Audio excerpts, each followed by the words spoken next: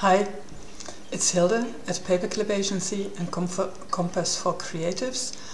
I'm telling a bit about how to get ready for after the lockdown. I was supposed to come to Oslo now to Inferno Conference to tell about passion and burnout, though, situation is totally different now. That's why I tell a bit about get ready for after the lockdown. I work in the live music business as booking agent since 1995 at Paperclip Agency. We book European tours for artists from all over the world and Dutch tours also from artists from all over the world.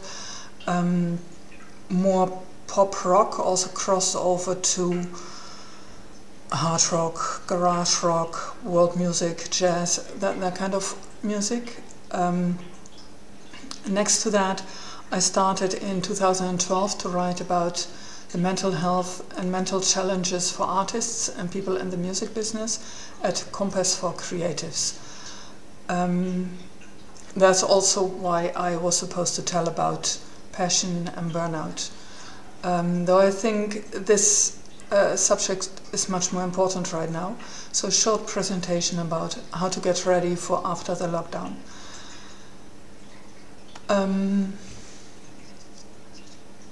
It's very improvised, but that's,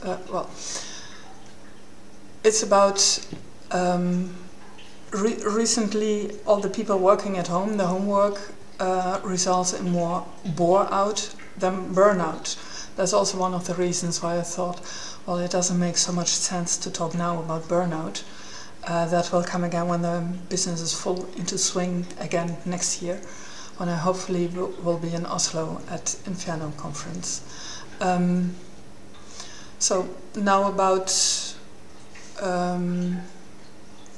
how to prepare for after the lockdown.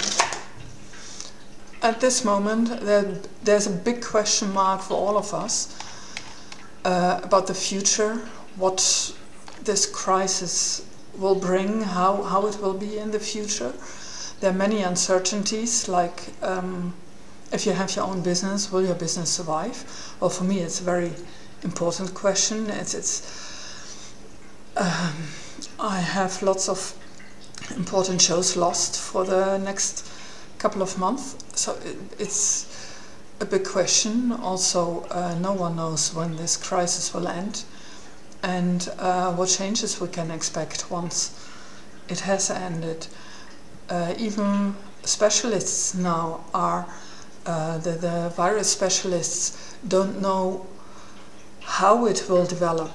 Even they are guessing when talking about the future, and that's sometimes even makes us even more uncertain. So I'm afraid that's something we have to learn to deal with at the moment. Also, we can't really say what artists will want after this crisis. Do they still want to fly, for example, or what the audience want? Are they suddenly into different kind of shows, into different kind of music? We don't know.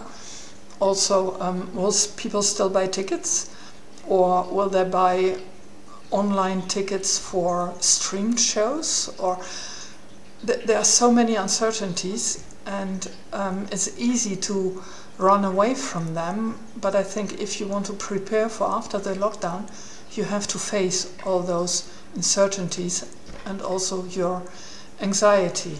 So you can start with kind of getting control on the situation as it is now. Though we can't predict the future, we still can look at what are we facing now, how is the situation now.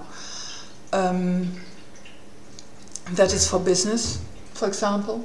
It's a good way to make lists, just to put everything on paper or in the computer, but really to make lists about it. Like for business, how's the situation with your job? Do you still have your job? Are you still paid? How long will you still have it, or where can you look for new work? And just put all those questions and everything you know about the current situation on paper, in writing. Count your losses. What are your losses? For me, it's many shows that have been rescheduled. Fortunately, I was able to reschedule them. Just earlier this week, I got a note that that tour now also has been rescheduled and okay for all those dates. So that's count your losses, and then think also about, can you make up for your losses? Because we all have losses in this situation. That's also very important to know. You're not alone. We all have losses. We all suffering from this situation, especially everyone in the music business. So can I make up for my losses? For me, it meant to reschedule all the shows as booking agent, though it also means that the income, I will have them in a year, because 2 of those tours for May-June this year are rescheduled to next year, May-June. So I will not have that income before then, and that's hard. So another part of putting, another very important aspect of putting in the current situation for yourself on paper is to look at what financial help is available from government, from private. Some are loans, some are gifts. Where can I get help to help me through these difficult times? That's per country different, and that's also very important to put it in writing, to put it to be clear about that, to investigate where can I get help right now. Another list to make is about your mind. For that, it's important to know anxiety at this time, in this situation, is normal. We all share in that. We all have that right now. We all are anxious about how it will continue. So you're not alone, and that's very important to know. Also important to know is that panic attacks, like how will I able to survive? They will pass again. They're temporary. We all have that. Well, many of us, at least I have that feeling from time to time. Like, I don't know how I can survive with this, but it's important to loosen up a bit about that. It's all those uncertainties. If we want to prepare for after the lockdown, we have to be able to face them. A very good source for facing them is on this website. There's a guide about anxiety in the music business. It's freely available from some music therapists that work in the music industry in the UK, and they've made this this paper available. It's very helpful.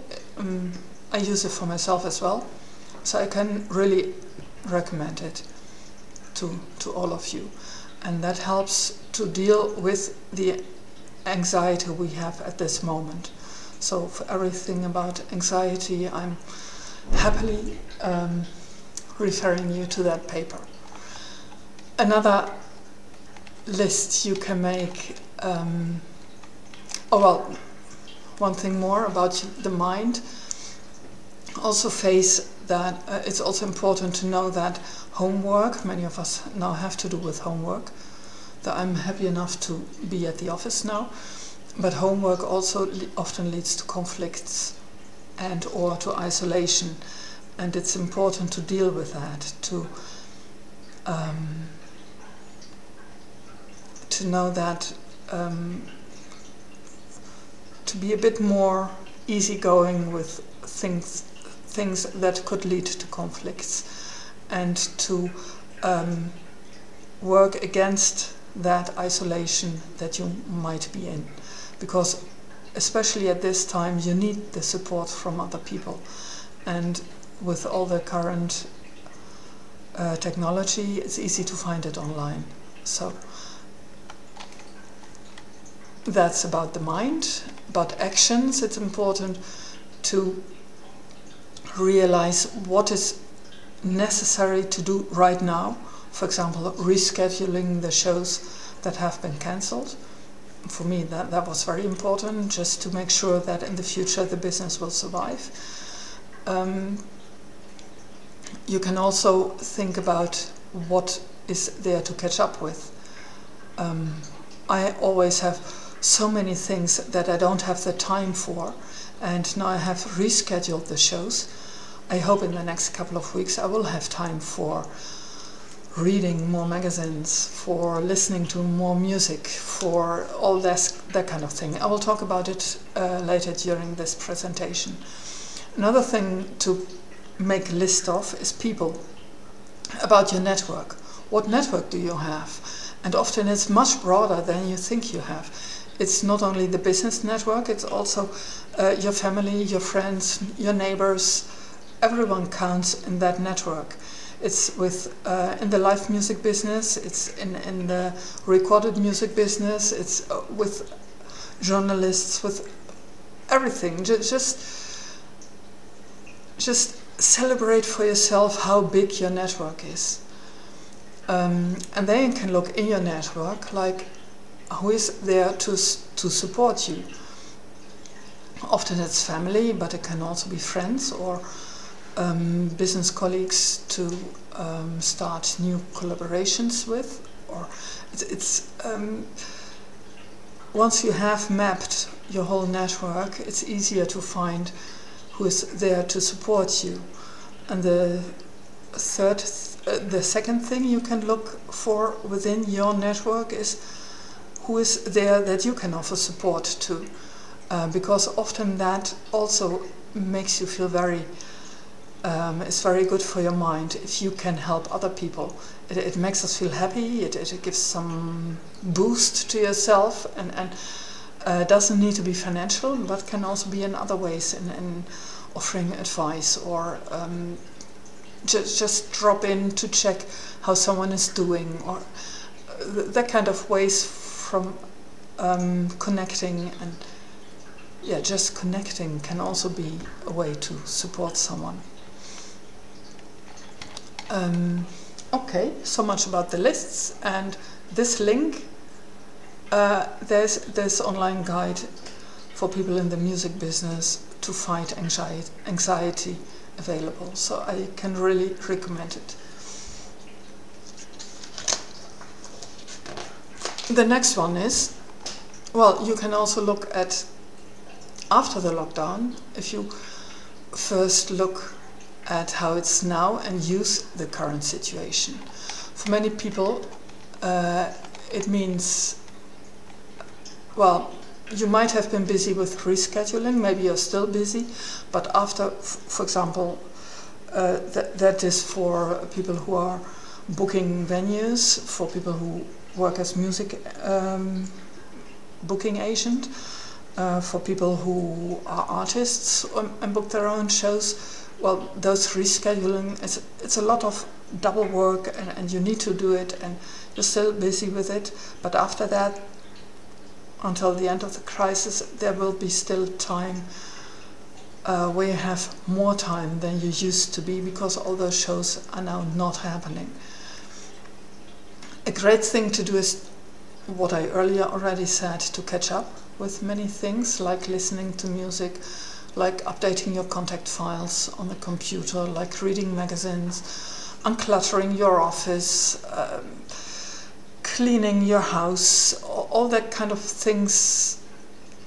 You can use it now to get prepared for later, because it creates, all those clutter creates a situation of unrest, of sometimes even of anxiety, of not being in control. And now you can use that to get in control. Though you don't have control about the future, cleaning up your mess, for example, also all your email files, cleaning up them, helps you to get a feeling of being in control. And that's very helpful in this situation. Another thing is getting fit. That is for body, for mind, for relationships. That is business, but also personal. Start exercising again. I did it last week. I started again.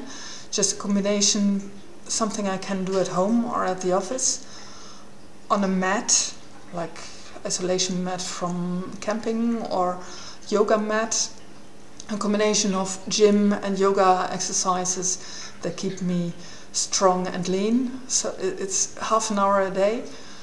That I already didn't mention to do it every day, but still I started again and don't have muscle ache anymore. So it's important also to get your body, to keep or get your body fit. That will help you to be strong and flexible also in your mind once we are in a situation of after lockdown. And another thing you can use that free time for, after uncluttering, or maybe as a break in between, is to think about your values. What are your core values? They are important in the way you do business.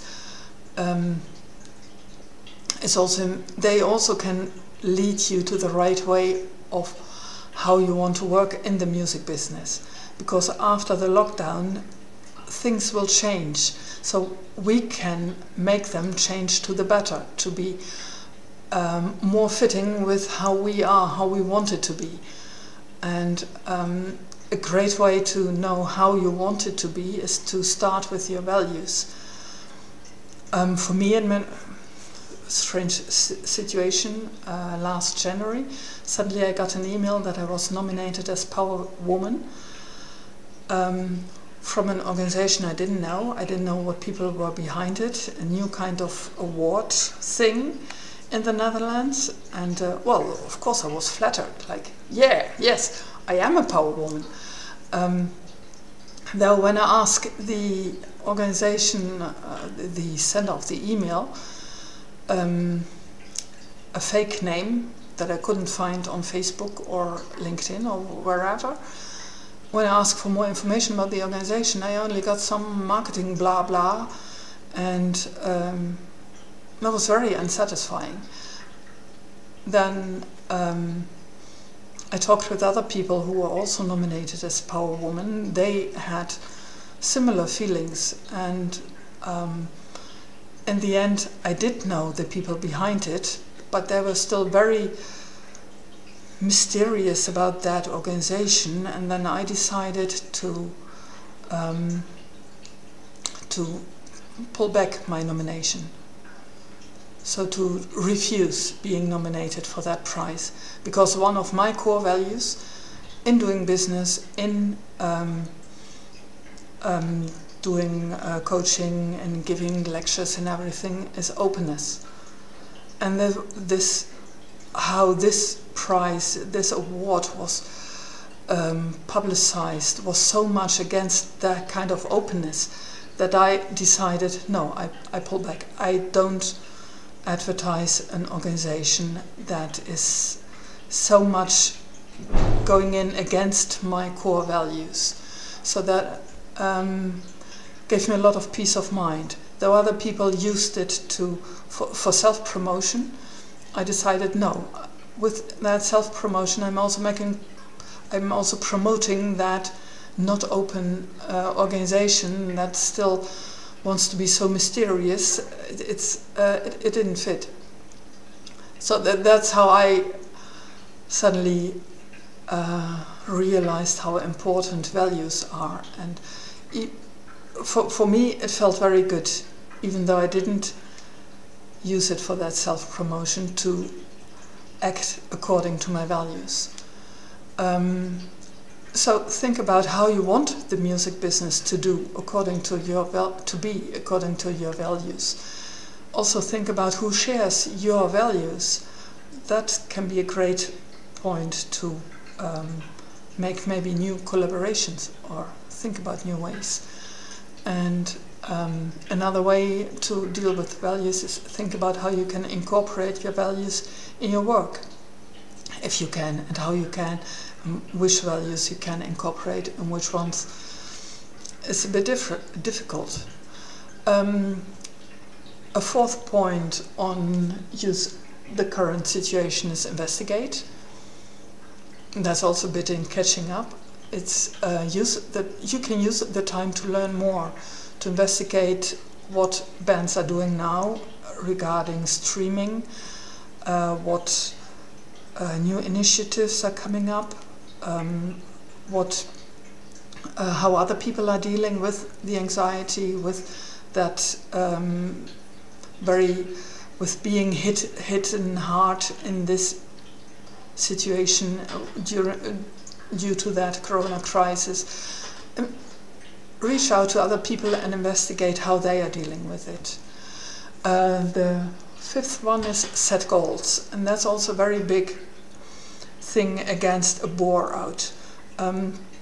With working at home, we also lose the structure of going to work and meeting colleagues, and all that gives a lot of grip to our daily life. Now we miss that. That's also part of that bore out. And with setting goals, you still can build your own structure in a different way, like setting daily goals, like today I'm cleaning up that corner of the office, or today I'm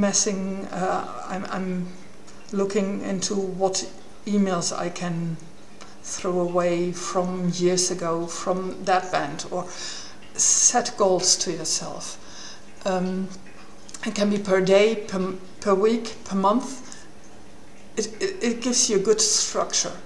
It can also be goals not only about uncluttering, but also about fitness, like doing daily exercises, about learning, start to learn a new language, start to learn more about publishing, about booking bands, about a kind of about a part of business that you're not that familiar with. It's gives you a huge opportunity to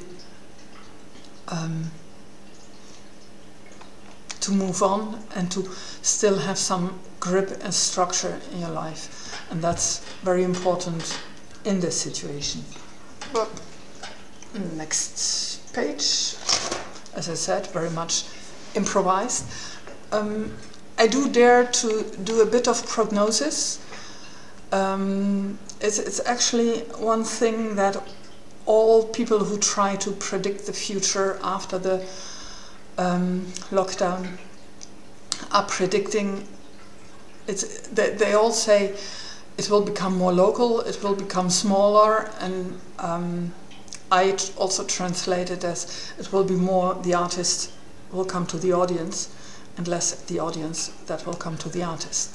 That's also better for the environment, by the way, because, for example, for major festivals, the biggest environmental damage is done by all the audience that is traveling to the festival.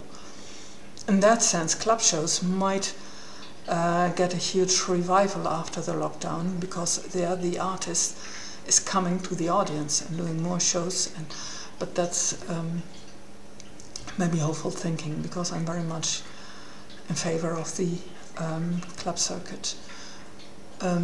Right now, many shows are already booked until summer 29, because all of the rescheduling is going until summer 29. That's something you have to keep in mind when making any prognosis. That streaming will also continue. Many artists are now streaming concerts from their living room, from their bathroom, from their kitchen, from their bedroom. I've seen it all. So it's at the moment a huge thing. It's also a good way for artists to keep in touch with their audience, to engage their audience. So that's also maybe something that the audience will expect in the future, that artists will engage with them more in a more direct way, that they have more interaction, that the audience will have more interaction with the artists. That's something to think about. How can we incorporate it in live shows, for example? Or also in recorded music. It's I don't have the answers for that, but that's something I think it's important that now we have the time to think about that. We also can think about the music, what music genres will be more preferred after the lockdown. Like, will it be more comforting music or more powerful music? I think the power of metal will definitely still be very important, and also the community that metal music offers to the fans. In general, I think the music preference will be more conservative, maybe a bit more in the direction of blues and folk or reggae. After the financial crisis in 2008, we had that neo-folk revival with Mumford & Sons and similar bands. So it's I don't know, might be something similar again, or maybe something totally new. That would be surprising. In general, I think it will be more local, more small, and more artist to audience. That local also can help you to get ready for put more energy into your local network. That once you make that list of what your network is, concentrate also on what local network you have. And I think that will be very important to build on after the lockdown. Okay, and then get ready. Again, the local network, build on your local network. Unclutter, that gives you a clear mind to be more flexible and continue after the lockdown. Look into your values that make you more authentic, and I think that will also be something people want after the lockdown. And take some rest to have the energy after the lockdown, the energy and flexibility to react on how it will be. So I hope so much about how to get ready for after lockdown. I hope it will be soon, but we don't know. I wish you all the best, health, and survive in your business and in your job. And then I hope to see you again next year in Oslo at Inferno Conference, and then I will talk about passion and burnout. Okay, goodbye.